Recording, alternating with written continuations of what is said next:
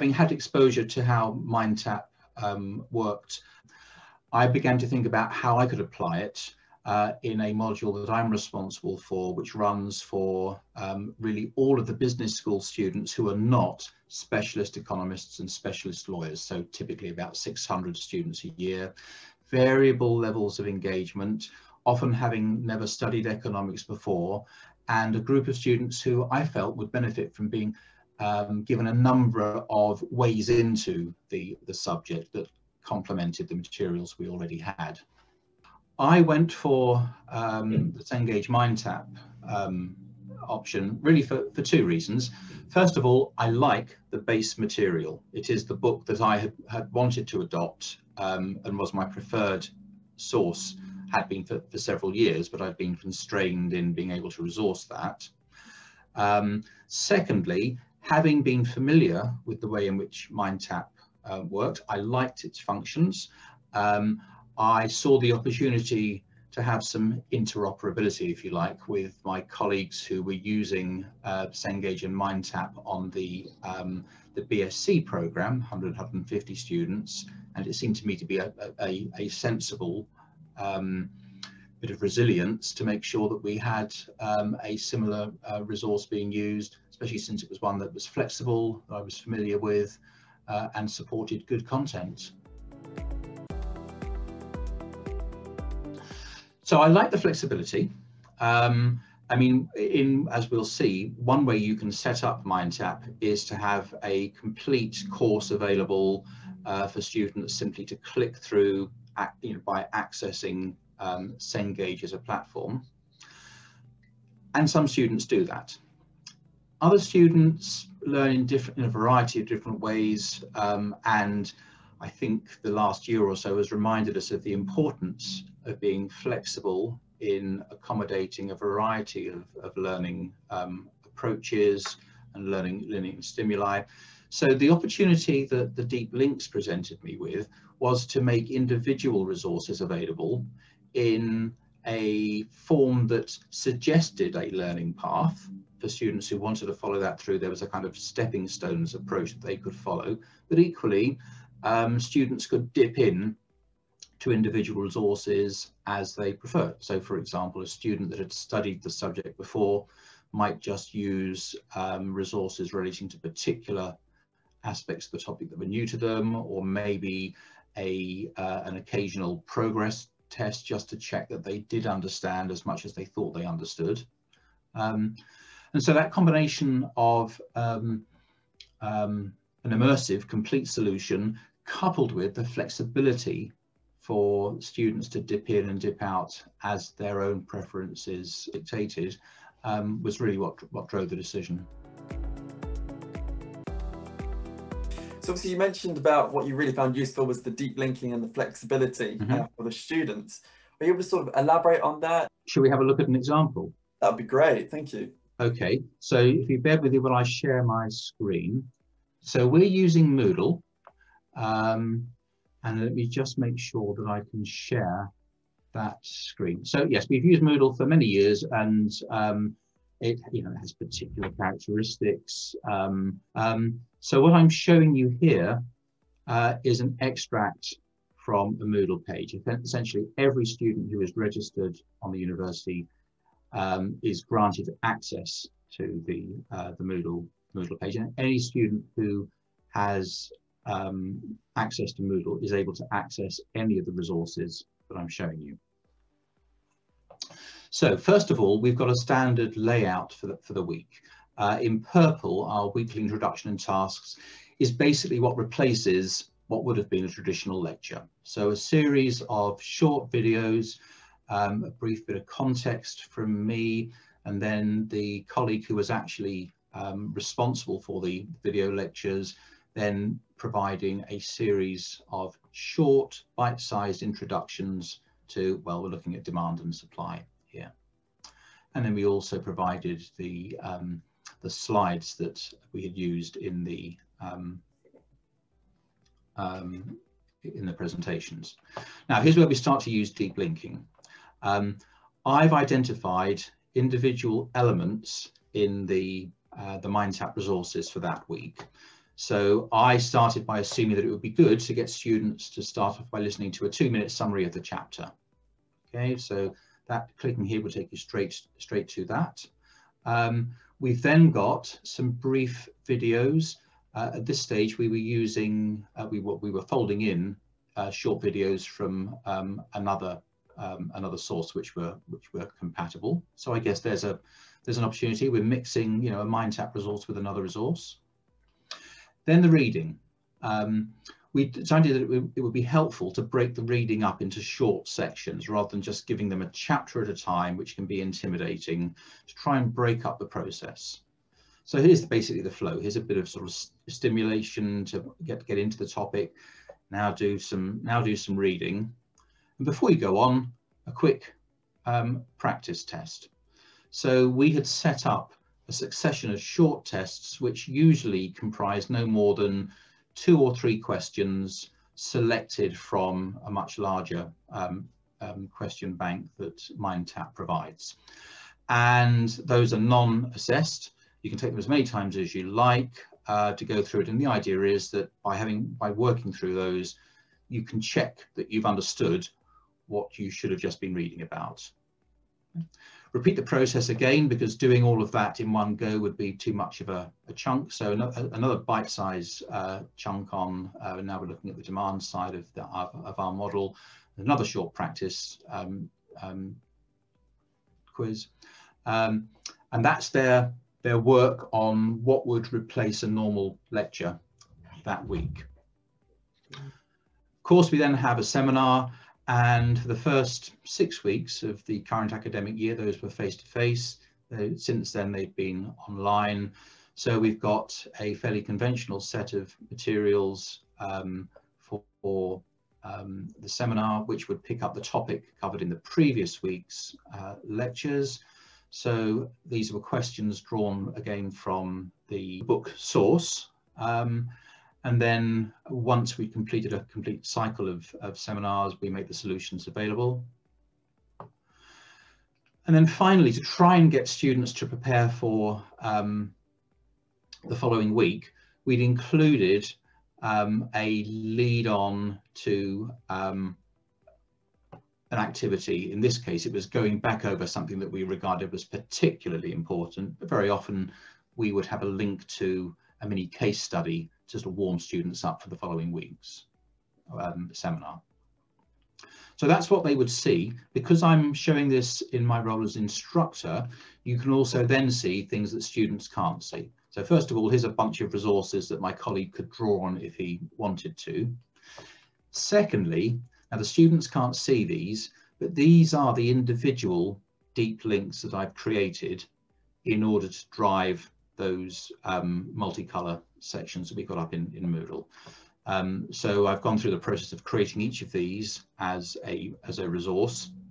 They're hidden from the student, and effectively that's what is triggered when the student clicks on one of those. Brilliant, thank you. It just looks so neatly laid out, and also we've seen that those where you do actually have deep links integrated into the learning management system, is we definitely see students engage with it a lot more. So we conducted a review of, inviting comments from students that had to be online this year at the mid-year point. We had very positive comments on the materials, on the step-by-step learning path. So just to remind you, that's this bit here. So our idea of breaking up the learning journey went down very well. We had positive comments about the book, and I think that's related to us breaking down the reading into short bite-sized chunks. So I think one of the things that's drawn us into doing is to find a way of helping students avoid having to look at a finished diagram in a book, scratching their heads trying to figure out which line went where and what order they build it, because there are so many other resources to see how these diagrams are built. By the time they see one in the book, they're kind of familiar with them. So those were all the positive comments. The only negative comment that came back was not to do with MindTap at all. It was to do with the way in which we provided our own lecture recordings to replace the traditional lectures. And basically what students were saying was they wanted to see more of us doing the recordings. But the feedback on the MindTap material and the way in which it had been implemented was overwhelmingly positive. For those that are potentially looking at using MindTap for the first time, there is a lot of information and a lot of functionality that can be done, and it can be quite overwhelming for people when they first look at MindTap. So, any sort of tips that you would share for somebody who's using it for the first time? Yes. So my first tip would be use the summer wisely. It is definitely worth investing time preparing in advance. I'll perhaps let me move around this screen to show you how I went about the process. So if we come up to here and I click on this Cengage link here, this is an alternative way that students can access the resources. But this takes us to the whole, if you like, the whole sideboard full of materials that we've broken down in those individual links before. So if I just click here, okay, so over here on the left-hand side is basically the entire course. We could simply download the entire set of resources from MindTap, but we tweaked them. I'll show you that by clicking on the hiddens. So let's go through here. We can see that we used some resources here, the first two chapters, but we didn't use the third chapter. We decided that that material was covered in another course. So we worked through here and we set up our, which chapters we were going to use, which resources we were going to use. If I click on this one here as an example, then you can see that some resources are taken out of use. So we've got the reading being used, but not in this case, the audio summary. When it comes to assessment, so I could have given students access to the entire set of 20 revision questions. I thought that was overwhelming. So we've taken those out, and in place, we've created progress tests, short bite-sized ones to work through, which can be repeated. Decided not to use case studies there. So I guess my first point is think about the course that you'll be delivering over the following weeks or the year, and set your course up. You can make changes once you've done it, but it's worth getting this course set up in its entirety before you start then building the links. Yeah. If I show you what else we've done here, so a significant part of our assessment is based on using online tests, and again we set those up to start off with. So here I've got all my 8 online tests set up before the start of the year. I've vetted the questions, I've decided the topics to be covered, all set up to be triggered automatically within the MindTap resource, and you can see high levels of usage subsequently. So I guess my first point is do all of that before you start thinking about setting up the material on Moodle. Next tip, I guess is fairly obvious for any teacher or instructor, but think hard about your students. What kind of students are they? What do they know about the subject? What proportion of your students will have studied this topic before? How will you accommodate the difference between those students who are coming to the subject new and who will need a lot of support in the early stages in particular, and on the other hand, those students who have studied the subject before and who might trip into complacency, assuming that they know more than they actually do. So thinking about that led me into developing the stepping stones approach. approach. And I think thirdly, particularly think about what we need to do to secure engagement in the particular environment we're going to be in. I assumed when preparing this year's work that we were never going to have a full face-to-face physical experience, and that there was a good chance of the lockdowns that indeed have subsequently happened actually occurring. So I wanted to make sure I was resilient to potentially a world of 100% online. And I felt I could always pull back from that. I found it was easier to go from online to face-to-face than to go from face-to-face to online.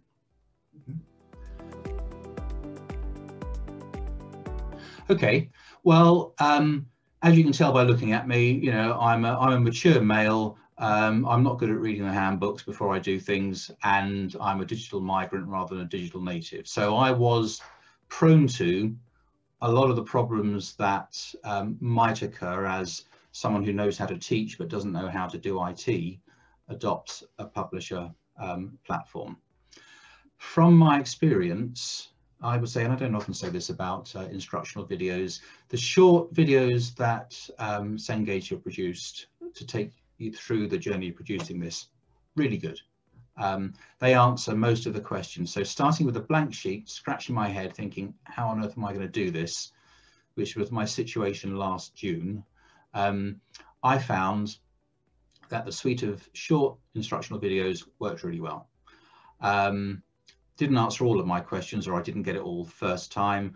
So then selectively using the support from your colleague Roxanne, filled all the gaps. And I guess two of the things I'd be looking for with a publisher platform is, first of all, good instructional videos. Secondly, knowing I've got good backup if I can't figure it out. And I got both of those from Cengage. Can't fault the support.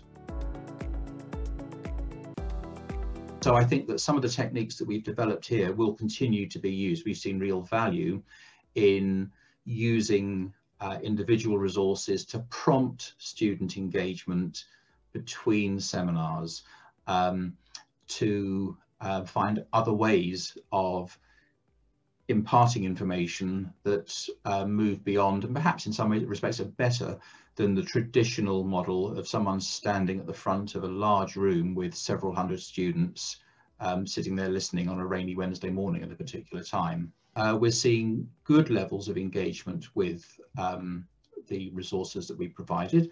Not perfect, but generally the levels of engagement that I can track by looking at diagnostics are significantly better than in previous years.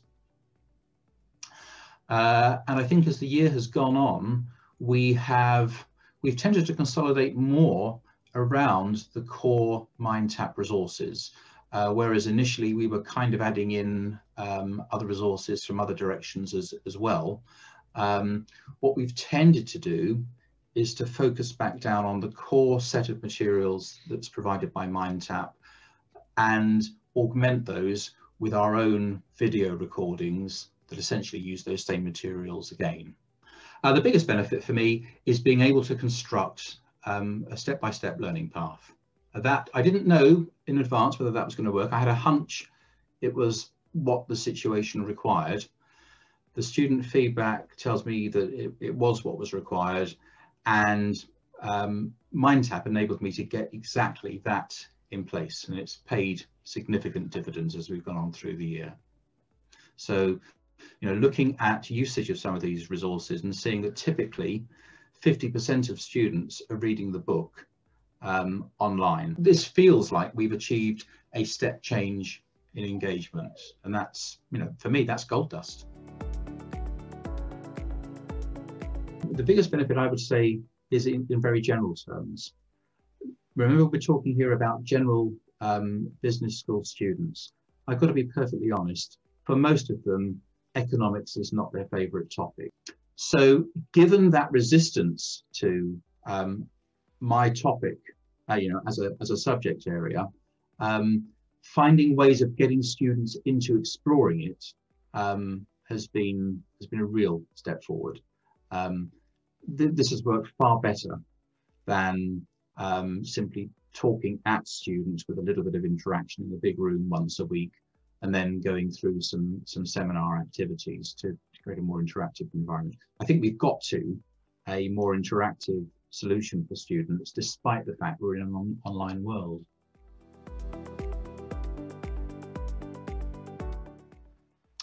I think as we go forward, so I'm making the assumption that we're not going to be back into large hall lectures next year. I think our video lecture substitutes will continue to focus down more on students seeing us as instructors use the MindTap materials.